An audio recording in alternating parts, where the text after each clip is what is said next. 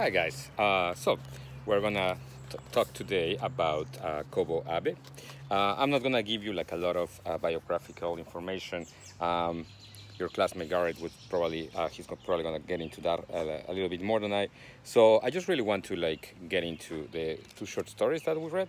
Hopefully this will be short but concise and will help you uh, enrich your reading as you already did it and understand some of the things that about this author, right? So Kobo Abe, really quick, he was born in Tokyo in 1924 and died in 1993. I can tell you he's one of those Japanese authors who are, as you could already see, right? Like he's very uh, knowledgeable about the Western tradition, right? He is, you could tell already that he's influenced by people like Poe and Kafka, right? I'm going to talk about some of those things in a second. But yeah, he's a famous 20th century writer. He's mostly famous for a movie called Woman in the Dunes, which is also, well, it's a novel, of course, first, and then it was made into a movie. And then the same director, which I forget the name right now, I'll tell you later. The same director who did this movie did another one based on another book by Kobo Abe called The Face of Another, which is also a fantastic movie if you can watch it. Both of them are in the Criterion Collection, so I recommend that you go. That you get like a Criterion Collection subscription. They don't pay me to say that, but they just have fantastic movies. And then another famous book by him is called The Boxman, and I'm gonna give you tomorrow like a link to a YouTube video that somebody made of like a short movie based on The Boxman. It's a little different than the novel, but it's pretty good. Anyway, so many things in these stories, right? The first one is called Dendrocacalia, right? And is a plant, a kind of plant. And it has many things going on, right? Right. So the first thing that we see is the story of a guy who literally becomes a plant, right? It is not a matter of a dream. It is not a matter of like some kind of explained fantasy, right? Or the fantastic. It's just what happens, right? It's just part of this universe and it's unexplained, right? Which we can talk later about, like fantasy and fantastic literature and what are the rules and so on, right? How is this different from like Lord of the Rings? How is this different from any other kind of like, Twilight or any other kind of universe that has like fantastical elements? But anyway, like it is closer to Kafka, right? If you have read the Metamorphosis, you know that is the story about a guy, Gregor Samsa, who wakes up in the morning turned into a bug, right? And it's never explained why. Like it's not the why this happened is not part of the story, right? In some way, so it is kind of like that, right? The thing that we start seeing, however, though, here in this guy called Common, right, which is also pinpoints to this idea of the common man as well as the common plant, right? It's part of the ending of the story. The note he receives that seems to be like a date, like he thinks it's from an old lover, right? It's from a K, which points to Kafka, right? K is the name of the character of the trial, right, or the Prozess in German. And then, yeah, so this happens. The plot is that this happens, and then this K ends up being the director of a plant. I forgot the name of the place, but like a conservation is like greenhouse for different plants, right? A museum of plants, if you will. Anyway, so what we see here, right, in this becoming plant, right? It's a universe. This is the main thing that I want for us to look into this, right? It is a universe where the distinction, obviously, between what we will consider the different regimes of life, right, or realms of life, doesn't exist, right? So like we look at, like right now, for example, that I'm here outside, we have plants, right? Like, so I see trees, I see shrubs, I see flowers and so on. We have animals, right? Like the mosquitoes that are biting me. We hear the birds, like there was a squirrel recently. My dog is here next to me. And then humans, right? And we always, like in the traditional philosophy and conceptions of the universe, right? And we talk about this also with Burroughs. We see these are hierarchicals, right? Like we see these, like when Heidegger, for example, the famous French, German philosopher, right, talks about the distinction between things, animals and humans, right? Like for him, humans have worlds. Animals are poor in world. They have poor worlds in his own vision, and things have no worlds, right? Like they're weltlos. He doesn't even get into plants, right? So the question of the plant gets there a little bit. But Abe gets closer here to philosophers more like Deleuze and Simondon, which is this French tradition, who sees rather, sorry, some mosquito trying to eat me, who sees rather, again, like a non-distinction, a non-essential distinction of life, right? So there is no real, if you get away from, a biblical interpretation of like the world was given, the land was given to mankind to exploit it, animals were given to mankind, or to man, right, to eat them, hunt and eat them, right, or raise and eat them. If you get away from that hierarchical view, for them it's more like the universe and life in general has no hierarchy, right? Like the fact that we speak, that we have language, that we have culture, doesn't mean that there are no cultures, there are no different interpretation or manifestations of what we will deem cultures, right, in other species, right? So that's kind of like what we see in this universe, right? And I think that Abe is very precise about this when he says on plants, sorry, I'm just thinking of about plants. On page 60, right? Plants are the very root of logos, right? Like this is the voice of that guy, K. And again, we've discussed in our class, obviously, a lot the idea of logos, right? Like in the beginning, there was the logos, in the beginning there was the word, right? Like the divine word, but also reason, right? Like the logos being the root of logic, right? Logic, reason, the word itself, right? So when this guy is saying, plants are the very root of logos, right? And a very ancient one at that. In the new mythology, right, plants are the gods. Their absolute purity, the very word banned, alas, from our everyday speech, is the high beating of their hearts, right? So it also, this story shows this idea of plants are being uncontaminated, right? Like they are the pure, right? Like more than once that shows up. Live more purely, more richly. That's what this guy wants to do with Common by bringing him to this place to live, this greenhouse, right? So yeah, we have that part, right? Like, and then it is kind of the way that Abe does it that is very interesting too is that he links it to the Western tradition, right? Like, so you have quotes, you have the Kafka reference, right? But he also mentions, besides logos, which is a Greek word, right? Is the Greek word for reason and words, right? And language. He mentions also Prometheus, right? Prometheus being the famously, right? Like the God that steals precisely fire, which is the logos, to give it to humans, right? So there is also this reference going on there, and also Dante, right? Like the idea, like at some Common, where does he decide to go after he discovers this his situation?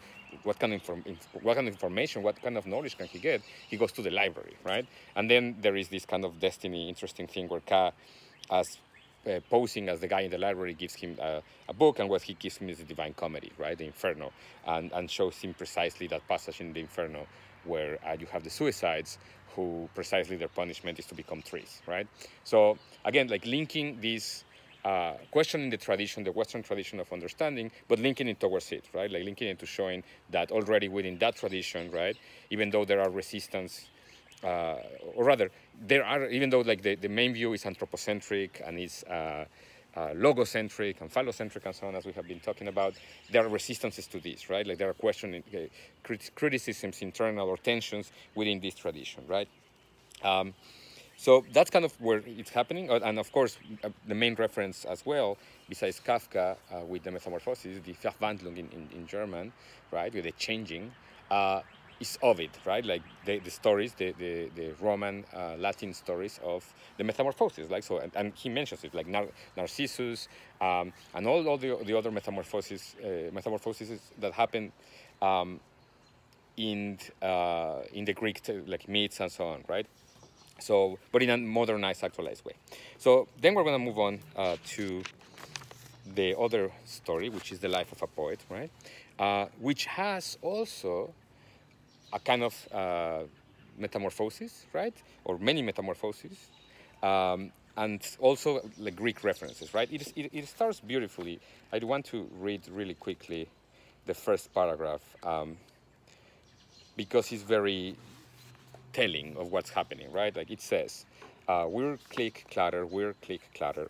From early morning until late at night, the 39-year-old crone went on pumping the shiny, oil-blackened spinning wheel, cutting back on her already scanty sleep and toiling like a machine in human guise. Also that twice a day she might fill her stomach-shaped oil pan with noodle-shaped oil and keep the machinery inside her from ever stopping, right? So in the tradition that we have, when we hear about a woman that is day and night spinning a wheel in order to weave something or so on, right? What we think of, obviously, is Penelope, right? This is Odysseus' wife, who is being left in Ithaca while Odysseus is going on his adventure, right? And she's being there are suitors that are trying to marry her, right? She's being wooed by suitors, right? And and the way she's gonna fool them is she tells them, okay, like it's been a long time. I do want to marry you, or I will have to do it now that my husband is probably dead. But I need to weave a shroud for Odysseus' father, I believe, right? And then she's, of course, as you know, the myth. What she weaves on during the day, she unravels at night, right? So, and it's also a figure of weaving stories, right? Like weaving tales, right? So it's a figure of, it's a Western mythological figure of telling tales, right? In the figure of this woman. So that's how it starts, and it's called The Life of a Poet, right? So at the beginning also we're like, well, where is this poet, right? And then, of course, the weird thing happens where she's out of thread, and what happens is that her own self, right, gets metamorphosed into thread, right? So she ends up becoming a jacket, right? And then the story takes a turn, a very interesting turn, right? Where what happens is that we see as one of the main issues of the story that, and it says, it's expressed really well on page 69, where it says, the problem was simply that everyone was too poor, right? So what is happening in this situation is not only the story of a metamorphosis, but it's the story of a metamorphosis in a very poor society, right? And what happens is that the dreams and souls and desires of people are freezing and becoming snow, right? Precisely because of the poverty, right? And then, as you know the story, what happens, everything starts freezing. Obviously, the poor start dying first because they don't have good jackets to cover, they don't have good roofs and so on, right? The rich also start, they hold on for longer because they have bigger pantries and so on, but at some point they also start dying. There's a part where Abe says that the final self-destructive burst of hysteria hits, and some of them are killing themselves, right? So anyway, so there's this metamorphosis, and the last guy, which is the son of this woman, right? He is the turning point when the jacket takes life on itself after it's beaten, right, and starts bleeding, and flies and gets on him, right? And then we discover that this savior, right, like who's going to become the savior, he's a poet, and that is kind of like what is interesting here, that Abe starts questioning what is the role of the poet in a dying society like this one, right? In a society dying out of poverty, for the most part, right? And what happens is that he starts being able to interpret these crystals of snow, which are precisely the dreams, souls, and desires of people, right? And he starts literally doing research and analyzing them, right? And that becomes, at the end, his book of poetry, right? And at the end, he disappears with it. It's a beautiful ending, right? When it says, the last flake of snow gone, the youth's work was done. The factory whistle sounded, and all around him, crowds of people wearing jackets set off to work, smiling. Returning their greetings, he closed the last page of his poetry collection, now complete, and vanished into that page, right? So in some way, a very traditional notion of the poet, but a kind of social notion of the poet, right? Like the poet gives kind of the interpretation of the desires and souls and the particularity of the people, and that gives them life and allows them to keep working, right? Like they go to the factory again, and life begins again, right? And the poet that it has done his job, right? Like, or her job, and can disappear, right, into the page. Very modernist notion, right? And something that, again, we can relate it to our times right now when we're living in this weird isolation and quarantine and so on. Like, I don't know if it depends your universes. Our universes are kind of determined by our likes, friends, acquaintances, obsessions, and so on, right? Like, so for example, in my Instagram, I get a lot of, because I work theater and literature, I get a lot of daily like actors and writers reading poetry, reading monologues, right? So kind of like bringing back this role of literature as what heals, what reminds you of the essential, what reminds you of your soul, desire, and dreams, right?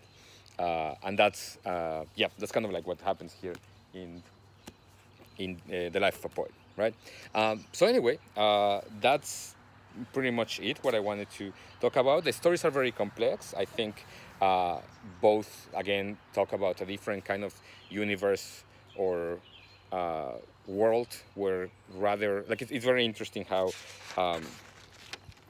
at the end or Dendrocacalia, right? There's a part going back to this world thing, and I haven't lost track of my thoughts yet. When the guy K is explaining to Common, right, like about what this place is, right, like this botanical garden, right? He says, because Common is probably thinking like this is slavery, this is like imprisonment, this is like, you know, this is an exception, what is happening here, right? And Kay says, oh, come on, you were wrong, pal. You were not only the one to have those seizures, you didn't know it, but people everywhere are subject to that disease, enough to make a world, right? So this idea that there's a world of people becoming like this, right? So what we see in both stories is that the world is combined or is made not only of the human as we understand it, but of a more a universe that comprises the organic and the inorganic, right? A universe where words and dreams become snow, right? Where people can become objects like jackets, right? Where people can become plants, right? And where the whole like, and that's what I said is very Simondonian, because there's a guy called Georges Simondon that analyzes how individualities, like life as not only life, but just things and living and non-living things, organic and non-organic things, right? How the individualities of these of everything are connected to each other, right? So Simondon starts with crystals, right? So it starts with the idea of how crystals grow, connect, develop, and so on, and how from there you start seeing a links with organic life, right? Like how organic life in its most essential forms starts developing, and then to more complex forms, and from there to get to plants and to animals, and then from there to how the spiritual or intellectual world or emotional world also connects and develops in forms that are similar to crystals and plants and molecules and so on, right? So it's a what is the word I'm looking for? Like a non-rigidly divided universe, a non-rigidly hierarchized universe, right? So that's pretty much a little bit of what Abe, I think, shows us, right? It's different from what Burroughs said, right? It still has, as I mentioned earlier, it has still these essential traits of the Western tradition, even though he was Japanese, right? And it can be linked to Japanese tradition as well. I don't know Japanese tradition as well, so I won't presume to say too much here about it. But just like, for example, the sentence that randomly Common, it just randomly comes to him on page 48, right, at the beginning of what is happening here, right? He says, filled with an ominous presentiment, Common lowered his gaze, wretchedly conscious of a gradual tightening in his chest. Destiny. And then in italics we have, destiny is something each man must wrest for himself, he remembered. The maxim struck him as peculiarly appropriate to his situation. Something was bound to happen, right? So this idea that there is something beyond or outside of the self that will mark the self and will like give you, right? Like the poet in The Life of a Poet, he did not know at the beginning that, even though he was translating, there's mentions of how his words turn into oxygen for other people, right? Even though that's the case, he didn't know that he was going to save this city or this world, right? So in the same case, Common didn't know that he needed to end up being this common plant whose only trait makes it uncommon is that it grows in a different place, right? Which is also part of the goofa at the end of the story, right? So anyway, I hope you enjoyed it. I hope it also makes you think about not only the role of poetry and literature in our times, but also about different non-anthropocentric, non-hierarchized universes, right? How we live it, and especially, again, we're in the natural state, so there are a lot of notions of nature in these texts, and I think there are a lot of things to be reflected on upon as we live through things like a virus pandemic, as we live through climate change, as we live through loosening of hierarchies and divides in our own understanding of relations to each other, and to our ideas and to other species, other things, and so on. So I hope you enjoy Abe, and yeah, I'm looking forward to our discussion tomorrow. Thank you, guys. Have a good night.